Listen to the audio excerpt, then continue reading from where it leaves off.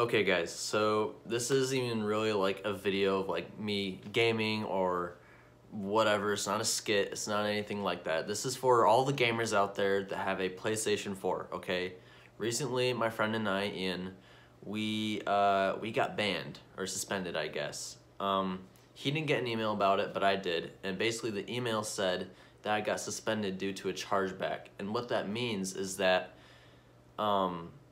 so let's say we have a debit card or PayPal or something on our PlayStation, right? And so when we use that, and the card holder doesn't realize, like, they don't know why they were charged for that on PlayStation, they can go to their bank and dispute that, meaning like they'll reverse it, you know, and it's like they'll kind of cancel it out. And if you do that, that actually goes against, I think, I don't know if it goes against the policies on PlayStation, but you'll get banned for it. So don't, I mean, if it happens, well, this is why I'm making this video right here. So basically, what's gonna happen is you'll get an email, most likely, something like that. Hopefully an email, or maybe SMS, text message, I don't know.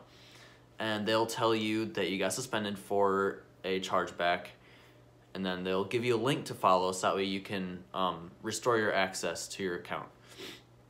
So I did this about 2 or 3 times. I was just so upset and confused. I'm like, why is this even happening to Ian and I? This is so unfair. Like, I just want to play my PlayStation. So okay. My first tip is be persistent. Keep sending in as many things as you can so that way they'll notice you eventually. Yesterday they finally noticed me and they sent me an email. So honestly, yeah, just keep doing that, keep being persistent, and then you'll get to this next step. Now in this next step, they'll most likely tell you the debt that you owe, or like the debt, I don't know, an amount that you have to pay back. So the amount I had to pay was $20, and so they will give you a link or something to go to the PlayStation Store or something. Then you can click, let's say you owe $10, so you can click $10, and then it'll take you to GameStop, Amazon, whatever. You purchase it there. You get your voucher code, and then you go back to the original thing. And what I mean by original thing is there's another link that you go to where you submit your code, and the code is for the PlayStation money, so that way you pay what it is that you owe.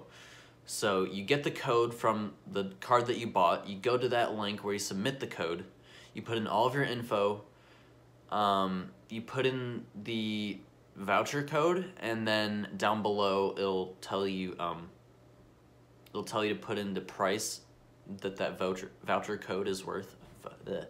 Sorry. And then from there you just submit it. So I submitted it. That's as far as I've gotten, actually.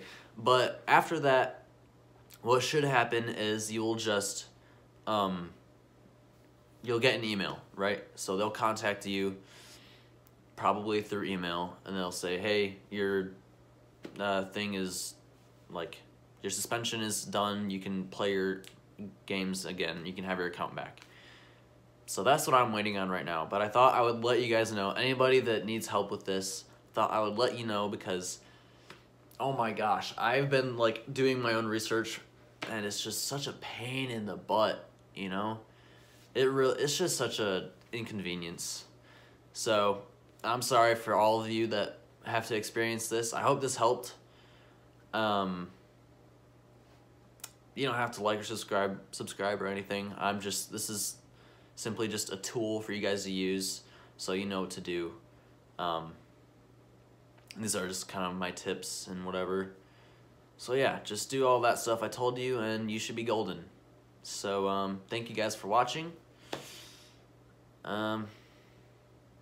I guess if you watch my channel, like it if you want. I don't know. Just, alright. Thanks for watching. Peace out, guys.